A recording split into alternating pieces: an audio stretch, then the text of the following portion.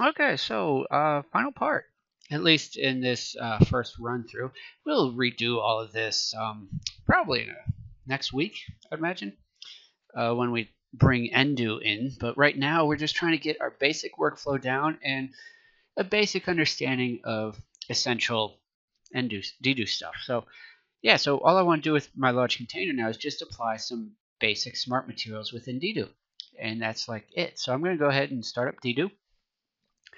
And let's see, so I'm going to have to create a project. So I'll go first with the mesh. Let's go to large container material set. There's my OBJ file.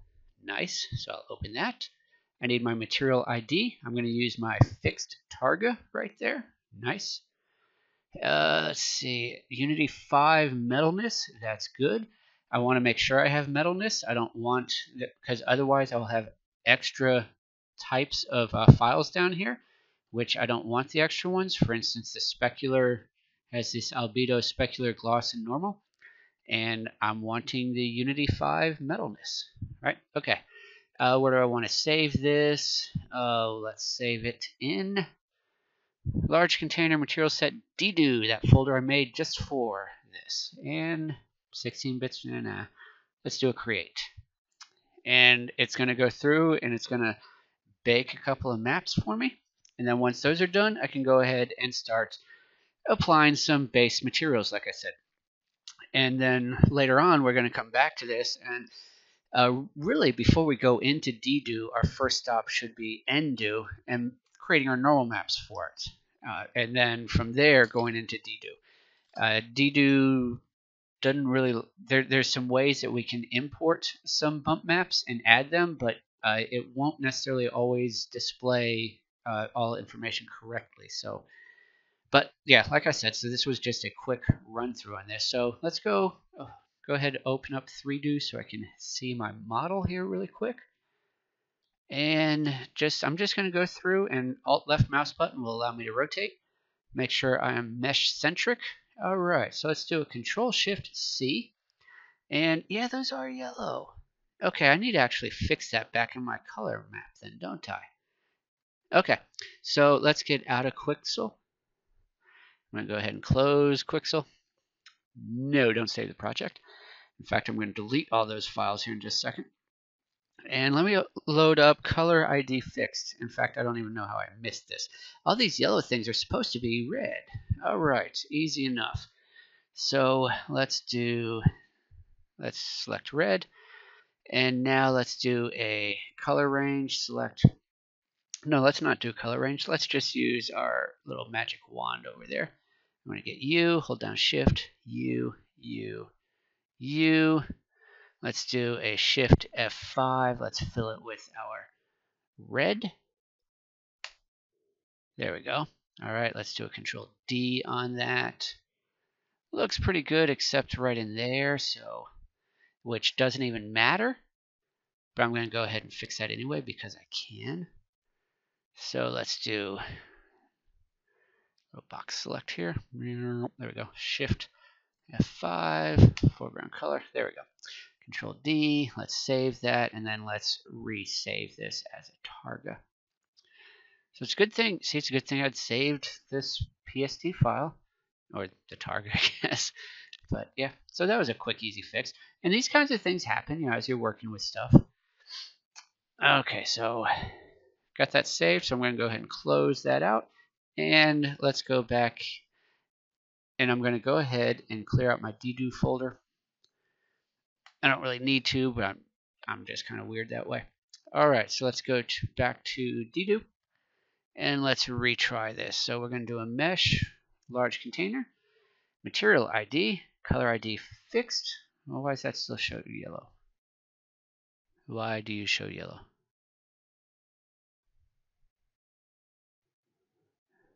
That like bothers me.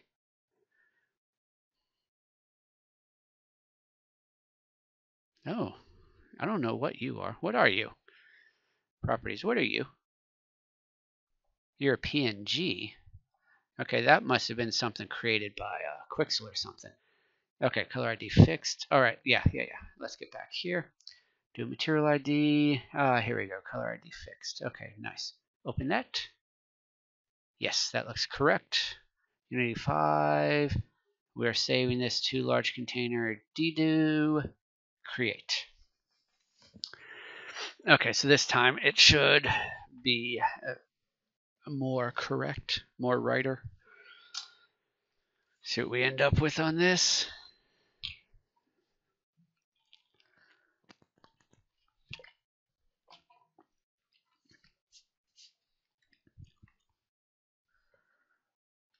All right, so we're ready to go. Let's bring up 3Do.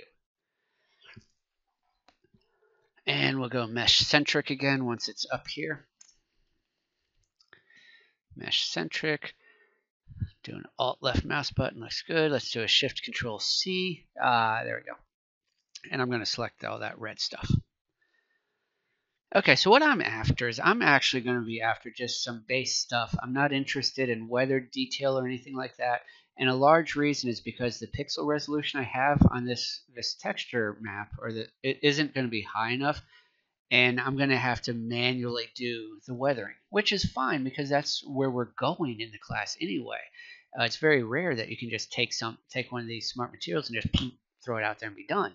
You're usually going to have to do some tweaking and working, and that's our goal. So for right now, however, I'm just going to throw some painted stuff out there and get rid of the weathered components to it. So I'm going to scroll down here.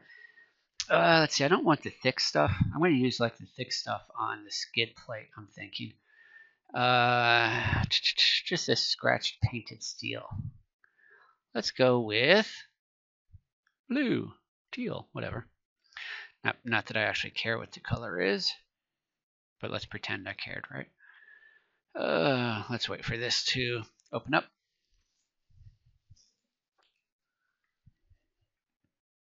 All right, so here we go. And I mean, that looks actually like really cool. I see my color map is messed up because these pieces actually should have been yellow. Darn it. Okay. Let me go fix my color map again. I got a little sloppy in that. So this video is like going to be a whole lot longer than it should be. No, I'm still not saving anything. I screwed it up again. Okay, let's just do, there we go. All right, so back here. Okay, what do you mean it couldn't be found? Oh, seriously? Okay, there we go. Dedo is the only one I wanted to delete. This is just turning into one of those moments. All right, fine. Bring color ID fixed. Thank you. Turn on my... So what I messed up is these right here are actually supposed to be yellow. Those were supposed to be yellow.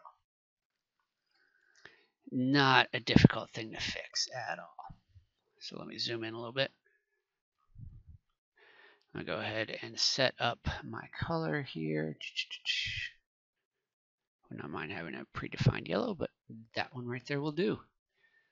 And you know what? Let's see if we can pull this off with our smart select. You, new.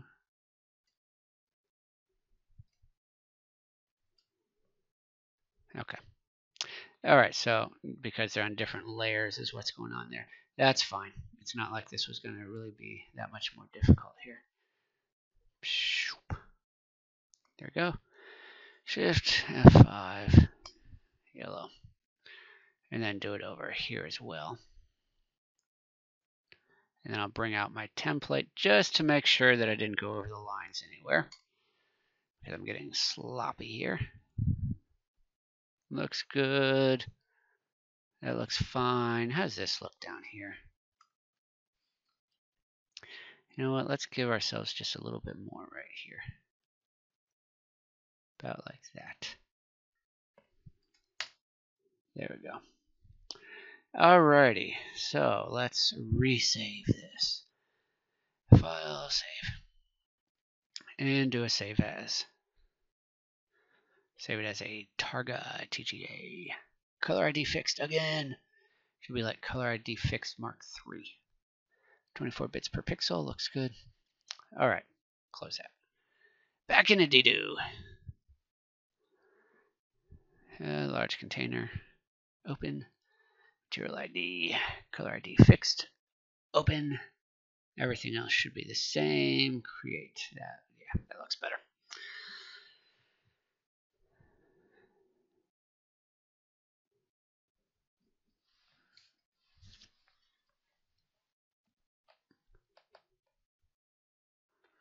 Okay, so we are ready to go. Let's do a 3-do real quick. And now let's start throwing some colors onto this thing.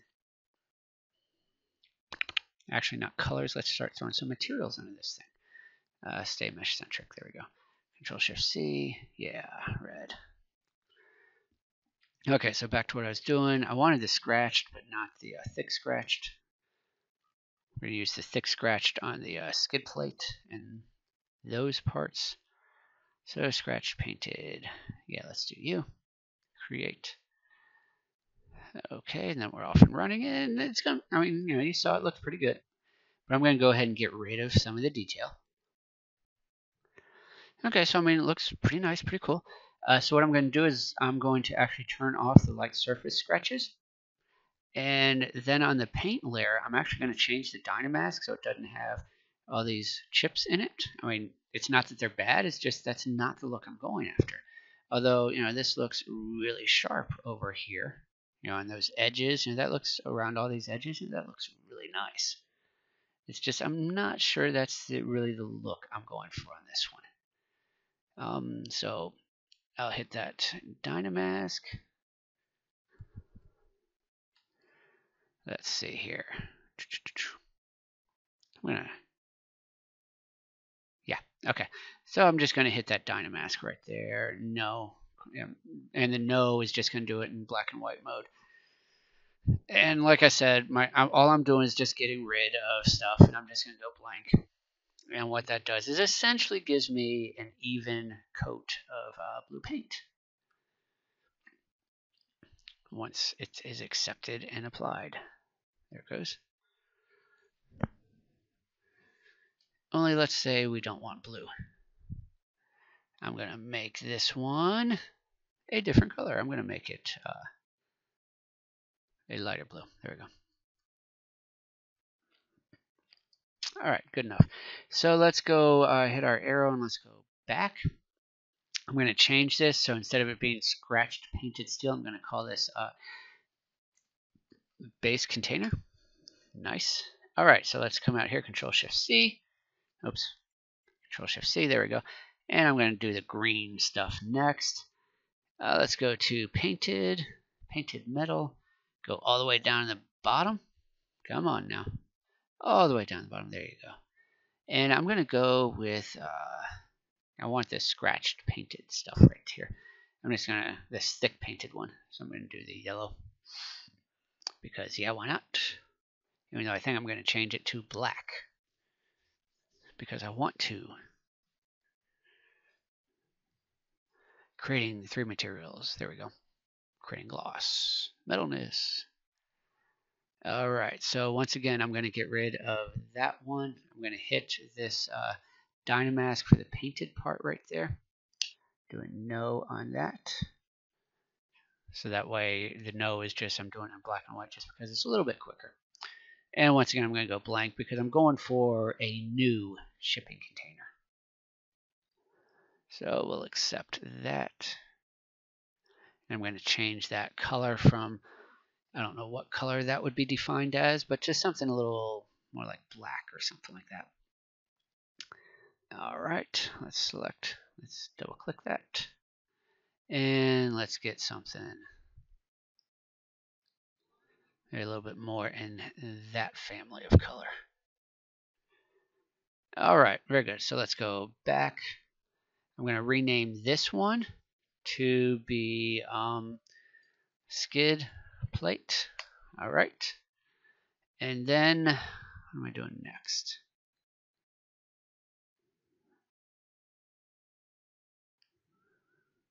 I'm mildly curious why it won't update my color. What do you have against the color I put down there?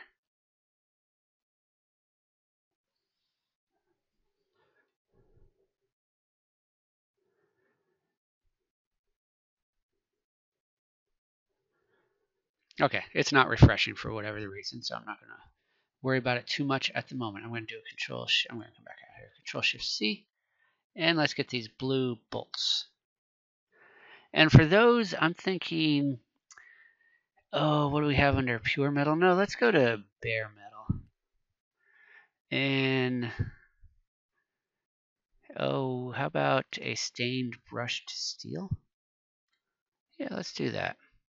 Let's create that one.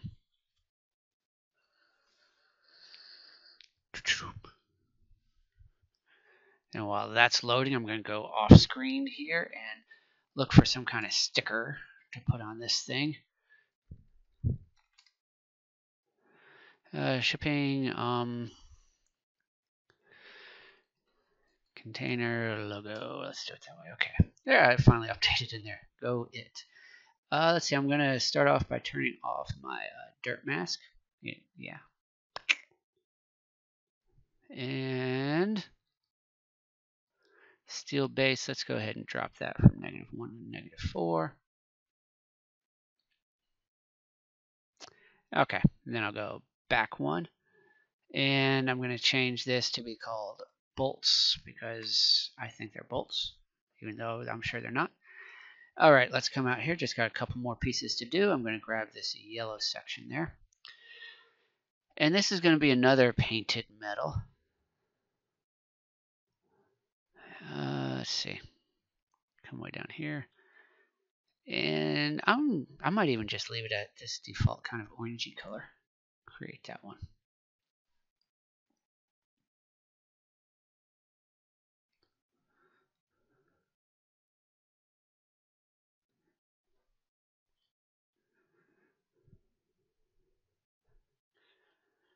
Let's see. Oh, is that done? Oh, that's a nice detail, but I don't want that right now because it is a brand new shipping container. Go Team shipping container. All right, let's change my Dynamask.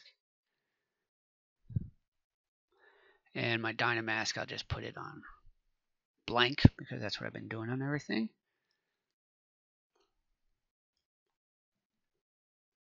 All right, do an accept on that. And give it a second.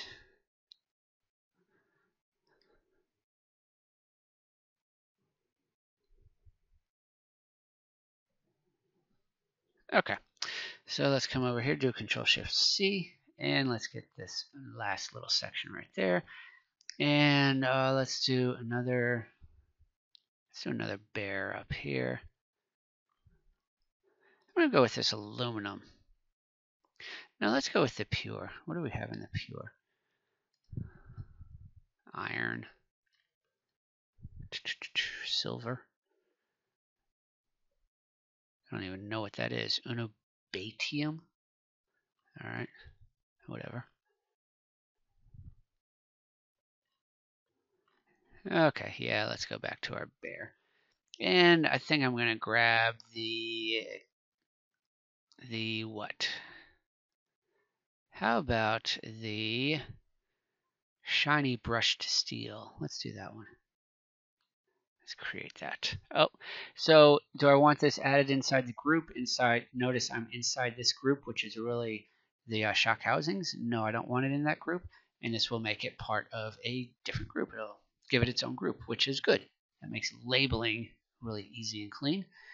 And while it's doing that, I have been over here looking at various shipping containers and or logos or whatever that is they're called. And apparently it finished, so we'll come back to that in a second. So let's turn off my dirt mask. And let's go back a folder here. Shiny brush steel, that is going to be my shock insert. And thick painted steel, this is going to be my shock housing. All right. Now I want to go ahead and save my project. So I'll hit this drop down, go to save project. Very good. Okay, now back to what I was looking at here just a second ago. So I'm going to just kind of grab one of these and there's a lot of interesting ones. There was one a second ago that I was going to use. Where'd it go? So it really matters which one I use. Really? That's so strange. Oh, there it is, Carolina. This one. I want to use this one. I'm going to go ahead and open that one up.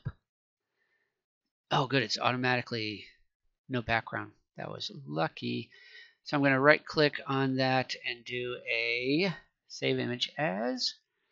I'm going to put it into my large container folder, and then I'm going to make a new folder for decals so that if I were to have a whole bunch of others, I put them in here. Let's put my logo in there.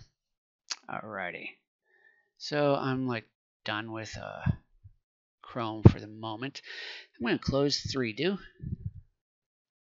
once it catches up here. All right. And I need to just bring in my picture. Actually, I shouldn't have closed it. Oh, well, we'll deal with that in a second. So I want to put this on my bear container. So let's select the bear container, open it up like so. And I'm going to put it on near this paint layer, right? So now let's go to where I just saved it, which is inside my decals. I'm going to drag this out here somewhere, drop it there. Notice we got once it updates, we will have a new thing there. I'm going to hit enter.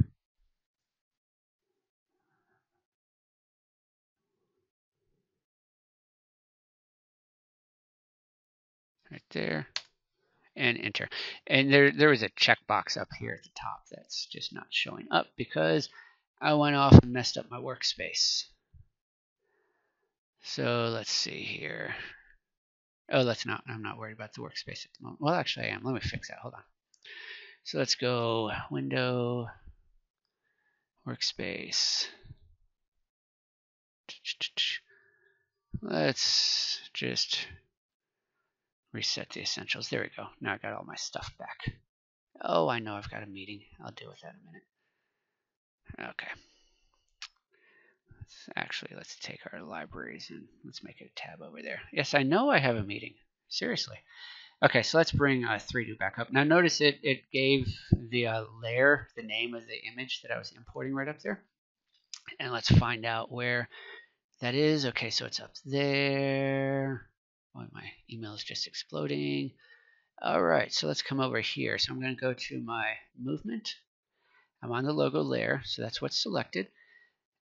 Show transform controls. If you don't have these little anchor points around there like that, it's because show transform controls is off. So I'm going to just turn that on here. Let's see. Let's go ahead and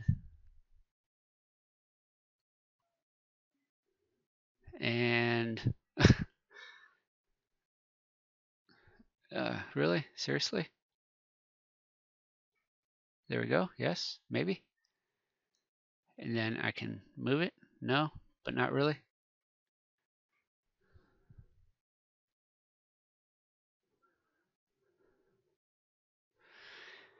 Ugh.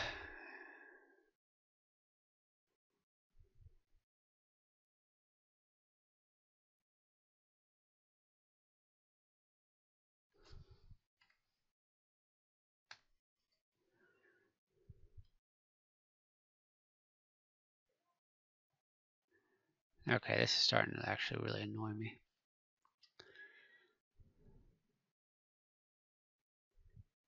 Turn my transform controls off. I'm on movement. I'm on that layer.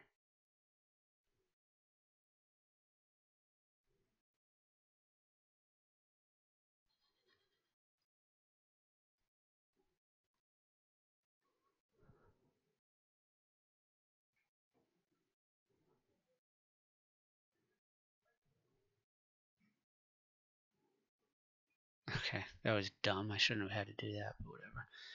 Let's refresh that. Actually, that should have moved it probably in the wrong direction because these were the sides. Oh no, it didn't move it in the wrong direction. All right, let's move you up a little bit further. Maybe right about there. Refresh that. Good. Let's make it a little bit bigger.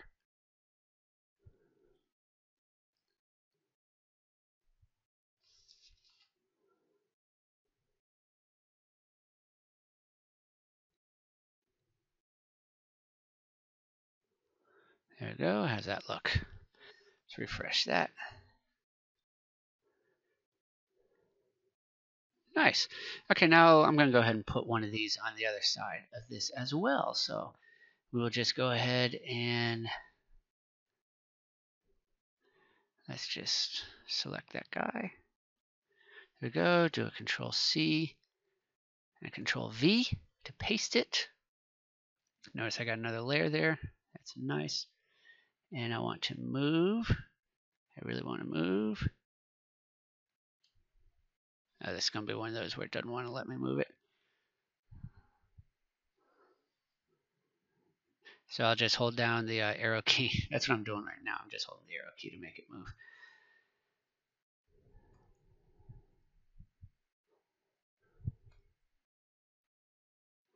So basically, when I've been clicking on it, I'm clicking on transparent squares in there accidentally. And it's just getting kind of ornery to get it to do what I want it to. Okay, so let's refresh this again. This video is so much longer than it should have been. Oh well. Okay, so let's come back to layer 1. Actually, which layer are you? Let's hide one of these. Okay. So layer 1 is down there. Alright, so logo is this one. Okay, so let's come up here. First step I need to do is go ahead and show transform controls good. Oh, I'm going to start rotating. I want to rotate it 180 degrees. Good. Check.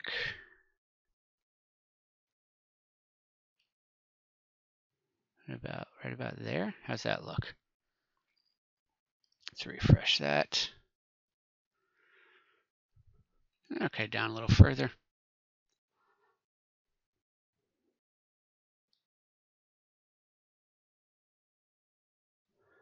And let's try that one. Down a little further. And it would help actually if I had my UV layout in here. If I had my UV template, then I could easily see where I need to put it. That's good enough. That'll do. And of course I can keep going and add more stuff, but we have, yeah, I mean, they're not lined up evenly. This one actually feels a little too low. So let's go to layer 1. Let's move you. Still move you. There we go. Move you up just a smidge. And refresh. Okay. All right, so last thing I want to do is go ahead and save this. I'm going to close 3Do. I'm going to come up here, drop down there. Let's do a save project, like so. Then I'm going to go ahead and close Quixel. And when I close Quixel, it wants to know, do you want to save? I mean, I just did, but you know what? Let's go ahead and save again anyway. All right. I'm even going to close Quixel. And then I'm going to bring up my drive, or what I've been working on here. Let's go to the desktop. And so this folder contains everything that I've been working on. So what you need to submit is just right click on that, and we'll just go to a send to compressed folder. And it will zip all of that stuff up for me nice and neat. And then I'll have a zip file that I can either drop straight into Moodle, or if it's over 100 megabytes, I can add it to my OneDrive. Oops. Add it to my OneDrive, and then from there just create a shared link. And okay, so it's 110 megabytes, so it is too big. So let's go ahead and let's get this taken care of really quick. Let's do an office365.com. Actually, you know what? There's a video already on how to do that. Let's not waste time with that. There's another video on that, so go check that out. Okay, so any questions, just let me know.